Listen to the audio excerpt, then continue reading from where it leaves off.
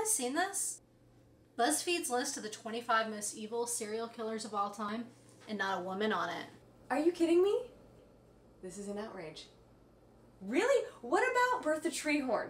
77 bodies with penises sewed to their faces doesn't get you on that list? Bundy's on there, right? He is my absolute favorite. His technique was just so elegant. He really changed the game, you know. He proved that you don't have to be some ugly, schlumpy white guy to be a serial killer. He is the best. Patty, this is exactly what I've been talking about. You're playing right into the patriarchy's hands talking like that. You don't have a problem with the lack of women in the murder industry? Well, men are more aggressive, so it just makes more sense. Excuse me, but there are great women serial killers out there. They just don't get the proper media coverage. It's mostly the media's fault. And let's be honest, the best ones are still at large because women are smarter than men. Think we can all agree on that. Okay, but how are we going to distinguish ourselves as serial killers? I don't want to be gimmicky. I think we need to have the copycat conversation. I just think a really great way for us to change the game is by bringing some attention to female leaders in this traditionally male-dominated industry that have already laid some notable groundwork. Ugh, even the word copycat, it just takes all the art right out of it. I like where you're thinking with this, but I'm not sure that's the way to make the strongest statement. But I'm not completely opposed. Who'd you have in mind? Okay.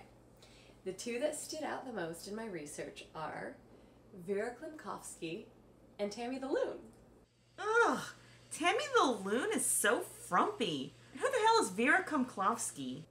Vera is one of the first women to incorporate drunken snow art with the blood of her victims. Patty, seriously, this judging in the female form has got to stop. As women, we have to be allies to each other. They're counting on us to tear each other down.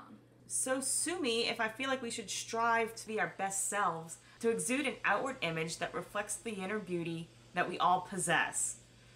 You know, like Beyonce. I mean, she's someone that takes an artistic approach to how she presents herself while still exuding strong feminine power. Beyonce. Patty, I don't mean to be mean. I just think that you're kind of playing along with all the sheep and the mainstream media. I mean, the kinds of women who think women don't have it that bad are the ones who obsess about the lives of famous people like Beyonce. Oh my god, you guys, that's it! What? We kill people and display them in super public places dressed as strong, famous women, like with wig and makeup and wardrobe. Women like Beyonce and Ellen and Amelia Earhart. Amelia Earhart? Oh my god, it's genius. The media will eat it up. They won't be able to help themselves. I know, I feel like it's a great way for us to be represented and heard.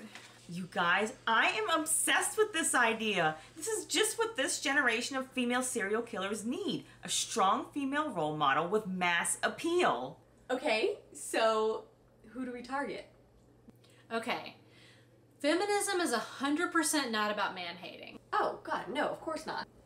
But I feel like if we want to make a place for women in the world of serial killing and help our cause, our target group is pretty obvious.